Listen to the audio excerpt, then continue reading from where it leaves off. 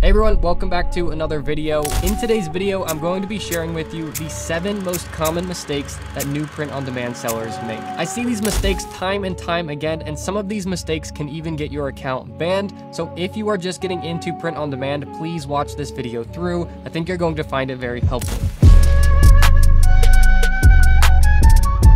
So the first mistake that I see new print-on-demand sellers make is probably the most common. What this is expecting sales overnight. Now, I don't blame anyone for this because if you're starting a business, you want to start making money. You just don't really know what that timeline is. So I talked to a lot of you guys in the comments on my full print-on-demand tutorial here on YouTube, explaining that you followed the whole tutorial and you posted a couple designs. When should you expect to see sales? Well, I'll say that the average time is about 30 days from when you start posting your designs to when you start seeing sales. However, personally, and talking to you guys in the comments, I have seen people get sales in the first day or 2 or 3 days from when they've posted their designs. This is obviously going to depend on your niche or your industry that you're creating designs in. If it's something that is trending right now, you might get sales a little bit faster. If it's something that's really competitive, you might take you 60 days or more to get your first sales. Now, I should also mention as a helpful piece of advice, that full print-on-demand tutorial that I was just referring to, I'll put a link to it in the description, but that goes through everything you would need to know to start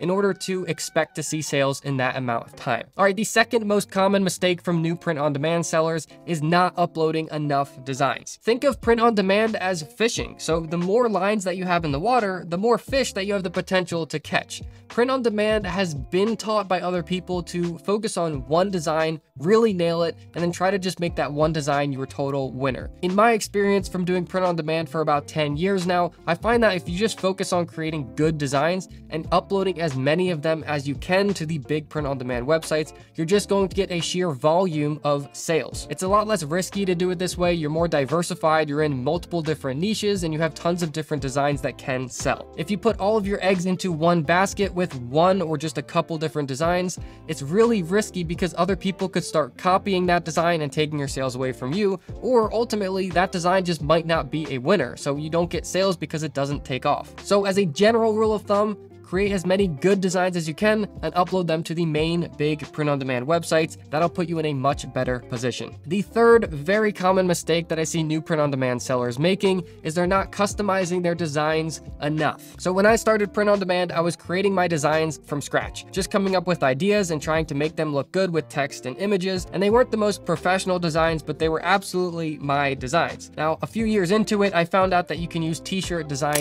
templates. They're basically copyright-free, commercially usable templates that you can then go in and customize those templates. So you're not starting from scratch, you're starting from a pre-made template that's made by a professional graphic designer. Now, I've used multiple different websites that offer these templates, and what I find a lot of new sellers doing is they take this advice of using t-shirt design templates, but they're downloading the designs as is, and then they're uploading them to print-on-demand websites. Well, what happens here is although that design is copyright-free and it's commercially usable, it is a duplicate if someone else has uploaded that exact same design before you. So if you're using t-shirt design templates, make sure that you're customizing the colors, the font, the graphic, and make sure that you're customizing the text that's on that design. There is no exact amount that you need to customize these designs, but our goal here is to make that design ours. So when we upload it to another website, there is no exact duplicate of that design, so ours won't get taken down. That brings us right into the fourth mistake that I see new print-on-demand sellers making, and this one has become very relevant recently. What this one is uploading your designs too quickly to the print-on-demand websites. Now, when you're a new print-on-demand seller, you can go to multiple different print-on-demand websites. You go to Merch by Amazon, you go to Redbubble, you go to TeePublic,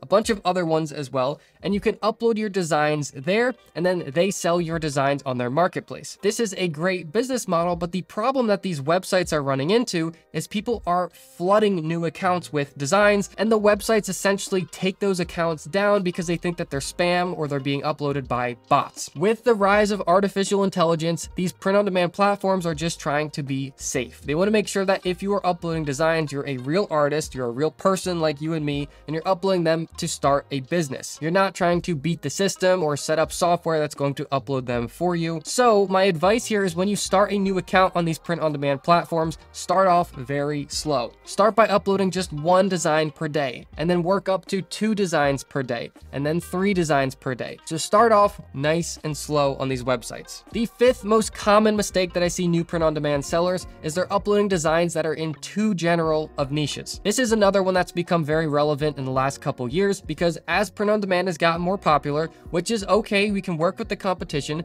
but that means that the general niches have gotten very full. So if you think about the general popular niches like dogs, cats, tacos, coffee, all of the big broad niches, all of them, just consider them to be full. They're filled with competition, and if you create designs in them, you're just going to go to the back of the pack because you're the new guy on the block, so you're not going to rank on the first page. This is where we start to get creative. So as a new print-on-demand seller, if you can find the sub-niches that people have not discovered yet, that's where your designs, even as the new guy on the block, are going to show up first on that page. Now, I recently made a video on this channel showing how to find these sub-niches. It takes me about 10 minutes to explain, so I'd like to keep it out of this video, just keep this video going along. So if you're interested in that, the link will be down in the description. You can check out that video. It'll show you how to find the low competition niches that other people haven't discovered yet. That brings us into the 6th most common mistake that I see new print-on-demand sellers, and that is infringing on trademarks. This is one of the unforgivable things that you can do in print-on-demand that will get your account banned.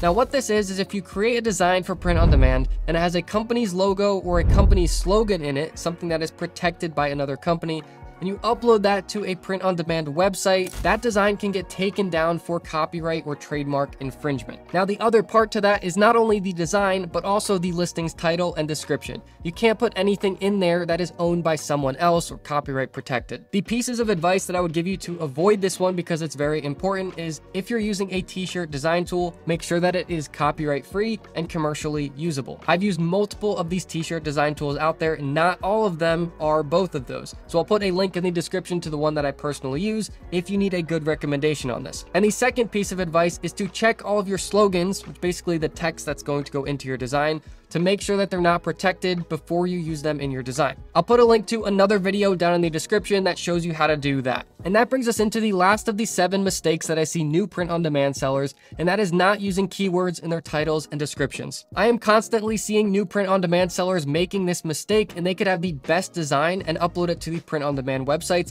but it never shows up in the rankings because they haven't put the proper keywords in the title and description. So the print-on-demand platform doesn't know where to rank it. This is a very simple fix, and once you start putting those keywords of what that design is about in the title and in the description, you will see that your designs start to work their way up in the rankings. Now, if you thought this video was helpful, I think you'll really like the full print-on-demand tutorial that I was referring to in the beginning of this video. I'll put a link to it down in the description along with all of the other videos that we talked about throughout this video. So hopefully this video saved you from making a lot of mistakes, and the videos down in the description will help you get your business off the ground. All right, guys, that's it for this video. If you have any questions at all, just let me know down in the comments, and I'll see you all in the next video.